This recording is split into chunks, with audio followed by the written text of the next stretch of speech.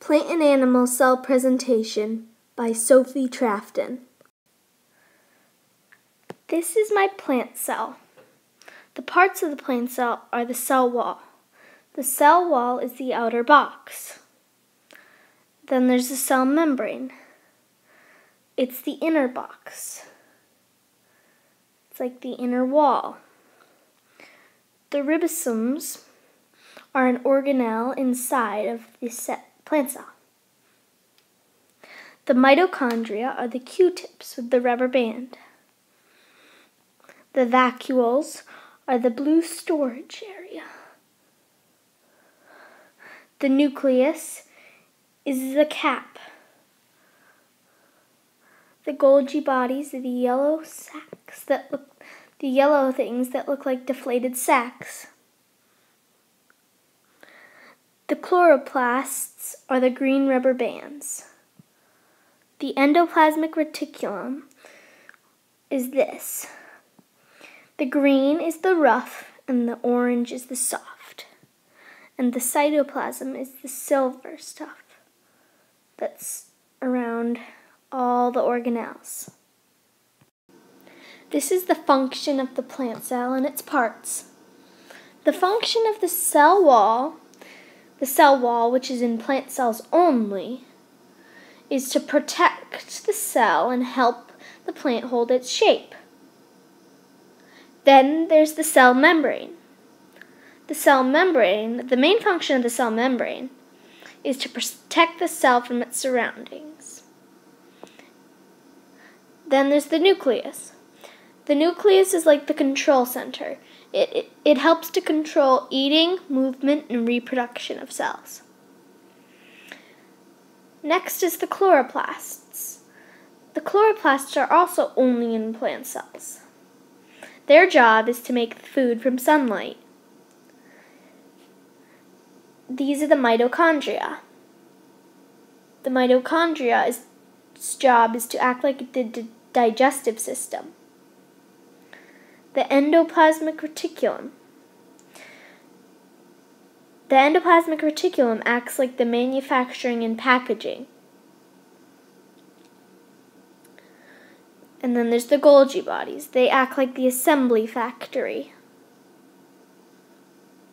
Next is the cytoplasm. It's just like air. It's to fill all the empty space.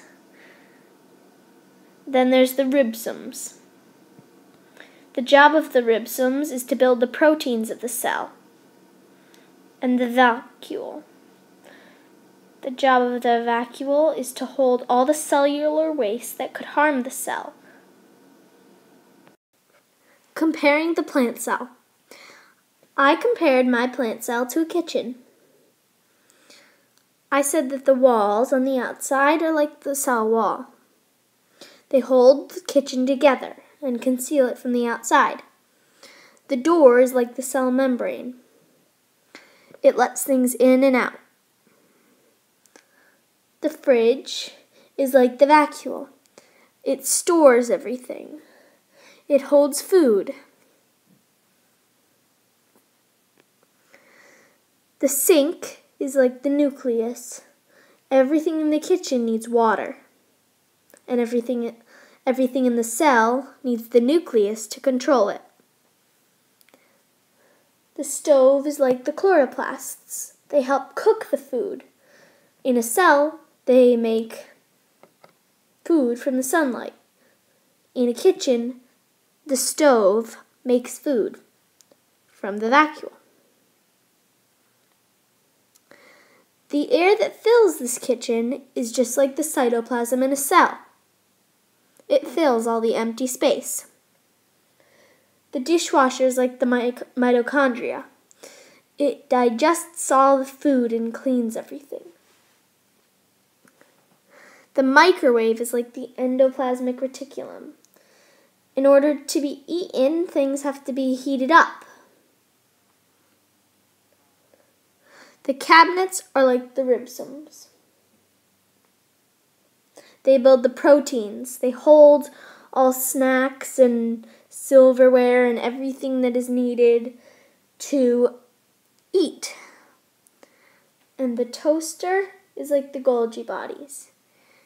It assembles many different things.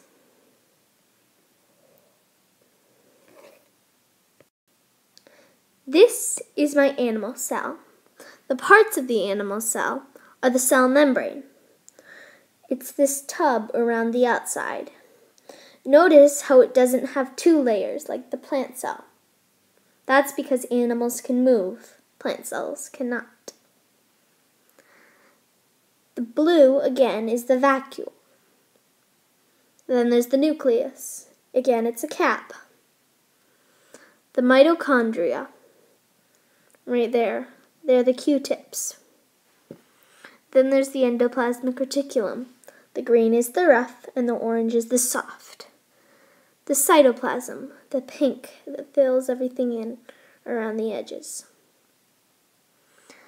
The ribosomes are right here. The purple nerds. Then there's the Golgi bodies. Once again, they look like deflated sacks. The function of the animal cell and its parts.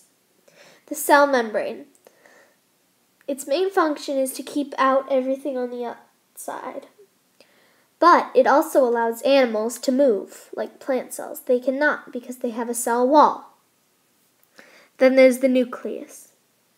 The nucleus is like the power source. It helps control eating, movement, and reproduction of cells. Then there's the vacuoles. They store everything. They store food and cellular waste, and everything that could harm the cell or help the cell. Then there's the mitochondria. The mitochondria's job is to digest everything in the cell. Then there's the Golgi bodies.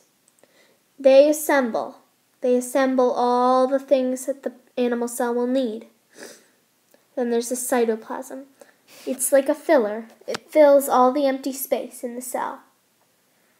Then it's the endoplasmic reticulum.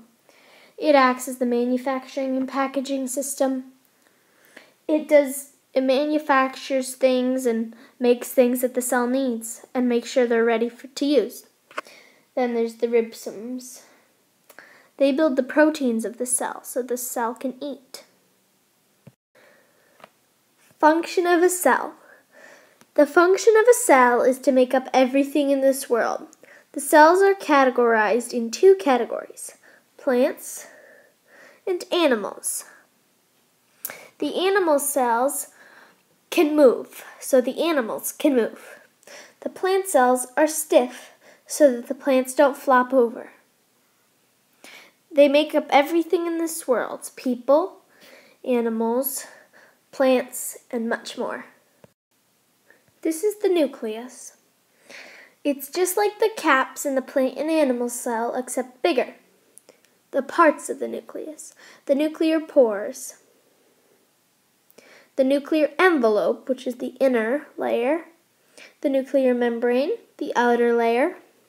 The chromatin, the rubber bands. The nucleoplasm, which is the white behind the chromatin.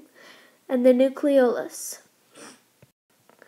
The function of the nucleus and its parts. The nuclear pores. The job of the nuclear pores is to regulate the passage of proteins and RNA. They allow free passage to water and other small molecules. Then there's the nuclear envelope. The job of the nuclear envelope is to act as a second membrane. Then there's the nuclear membrane. The job of the nuclear membrane is to hold the organelles inside the nucleus and protect them from the outside world. The nucleolus. The job of the nucleolus is to hold proteins and RNAs that are not related to the ribosomes. Then there's the chromatin.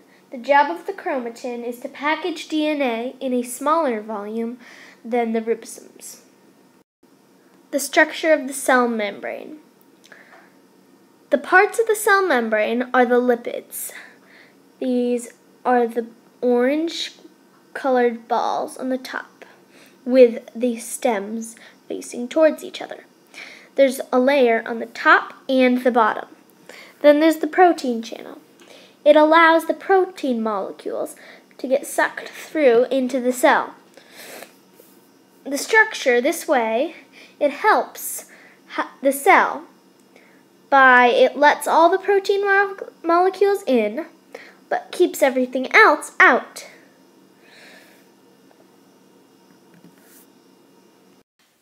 Structure of the cell wall. Parts of the cell wall: cellulose microfibrils, cross-linking glycan, and pectin. All these things help to keep plant cells stable, which helps the plant perk and makes it stay strong and stiff. Without all these things working together, plants would not be how plants are. They wouldn't be stiff and strong. They'd be droopy, and plants wouldn't be able to survive.